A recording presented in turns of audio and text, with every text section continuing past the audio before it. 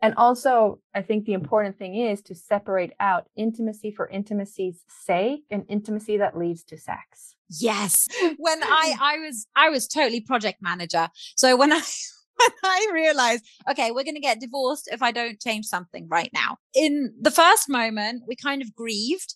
We said, right, let's put this behind us. That was then. This is now. New page. Let's start anew. Then I set about it like a project manager. I was like, okay, right. Whilst I'm kind of angry, I think, because I'm having to do work now and I really don't want to become a sexual being on my to-do list next to buy nappies and go to the doctors. Yeah. I'm going to have to do this, right?